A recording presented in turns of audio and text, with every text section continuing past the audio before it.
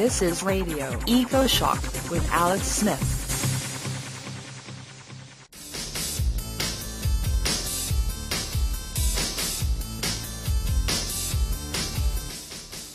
He's the author of 10 books, including The Party's Over, Peak Everything, and The End of Growth. He's also a driving force and senior fellow at the Post-Carbon Institute. You know, I wanted to give Richard Heinberg hell for wasting resources on an 8-pound monster book about wasting resources. The book, Energy, Overdevelopment, and the Delusion of Endless Growth is so big, I had to clear off my desk just to look at it. But then I got sucked in by 2-foot photos of the nasty industrial mess that is hiding behind our consumer lifestyle, our cars and our smartphones and all that. Why didn't I know that it's so bad out there? So, Richard Heinberg, welcome back to Radio Ecoshock. Good to be talking with you again, Alex. Well, Richard, why did the Post-Carbon Institute put all this paper and ink into a play? The book actually is a project that was brought to us by the Foundation for Deep Ecology. They've produced a series of similar sort of coffee table-sized books going all the way back to one called Clear Cut. It's a strategy that seems to work well because people actually can see, as you say, with big color images, the results for the environment of, basically modern industrial life. And, sometimes a picture is worth 1,000 words. So these books are always features of activist campaigns, whether it's for CAFO, which was a book that they published a couple of years ago on confined animal feeding operations, or clear-cutting forests or mountaintop removal, coal mining. These books are typically gifted to environmental organizations to use in their activist efforts. So Foundation for Deep Ecology partnered with us on this one and brought us the project sort of half-finished, and then we brought together some of our fellows to flesh out some of the content on energy literacy and so on. And the result is this, as you say, big 8-pound bouncing baby of a book. Well, I was really impressed. I was struck. I was moved by the photos. And then I began to wonder, well, why don't we see these images in the media or even in our daily lives? We don't encounter this, acres and acres and acres stretching out to the horizon of wrecked land. Do you think the images are censored, or is it because we really don't want to look? Well, the images are hard to get in some cases.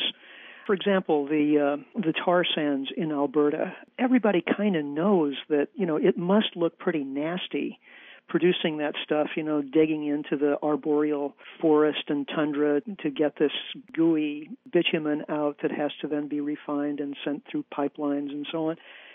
But, unless you rent a plane and fly over, you're not going to really get the full picture of it. Certainly the companies like Suncor that do the mining have no interest in publicizing what it really looks like. So, very few people actually have seen it from a bird's eye point of view. But if you look at the photo in the book, it's a vision of hell. It's a landscape of absolute, complete devastation and destruction.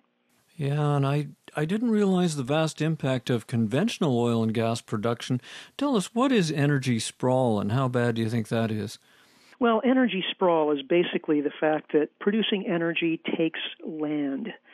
And the actual footprint of a conventional oil or natural gas well is pretty small compared to the amount of energy that we get out of the ground. But the problem is we use such extraordinary amounts of energy that, you start putting together oil well after oil well after thousands of more oil wells and natural gas wells, and pretty soon, here in the U.S., we're talking about tens and tens of thousands of oil and gas wells.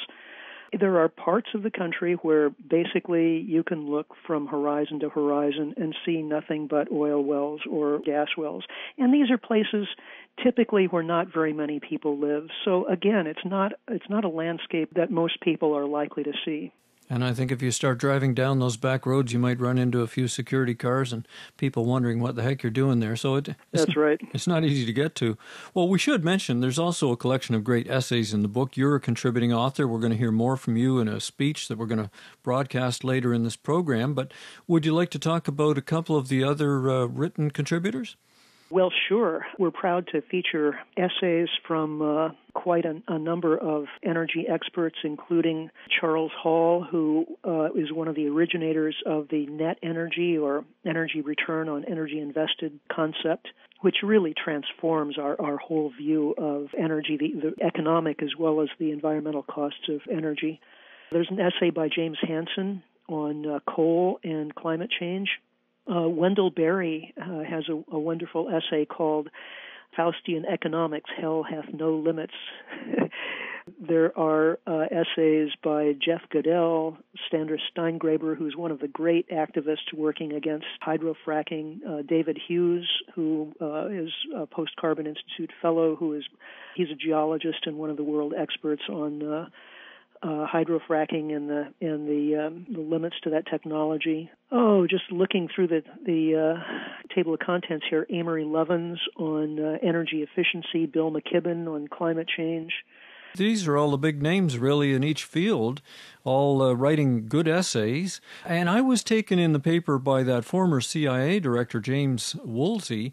He says we're ready to spend billions fighting malevolent groups like Al-Qaeda, but we're unwilling to even talk about what he calls the malignant threats like the system collapse of things, maybe our electric grid or the climate. But Richard Heinberg, haven't you experienced that unwillingness to look or act for years? Well, sure. Yeah, I've been writing about these issues for over a decade now, and clearly there is a small audience out there, relatively small audience of people who get it, who are deeply concerned. As I put it in my introduction to the book, energy is at the core of the human predicament in the 21st century. Whether we're talking about climate change, whether we're talking about geopolitics, whether we're talking about the economy, energy is right at the heart of it. And yet, here we are in 2013 with basically the same energy priorities as in 1990 or 1980 or 1960. Basically, fossil fuels as our primary energy sources, and we have no plan B. We literally have no realistic energy policy in this country, and the same is true in most countries around the world. We're going in the wrong direction, and we're hitting the gas pedal as we go. Right, and I noticed in the book, despite the hard-headed figures on world energy sources and things like return on energy investment, which are very important, I was surprised by the photos and essays on the importance of wild places and the species that live there. Is it partly a return to the old environmentalism?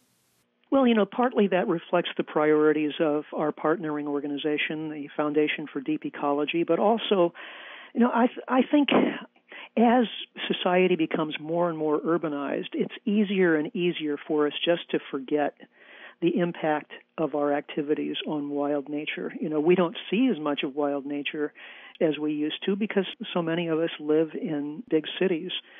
And so, out of sight, out of mind. I think it's really important that we be reminded of the incredible beauty of the places that we're losing at an accelerating rate. And I notice along those lines, the flagship website and discussion spot for the Post-Carbon Institute has changed from the well-known Energy Bulletin to a completely new site, resilience.org. What does that change mean? Well, resilience.org is hopefully a much more useful and user-friendly site because you can delve into news and essays in several different areas. For example, energy, economy, environment, food and water, and society. So you can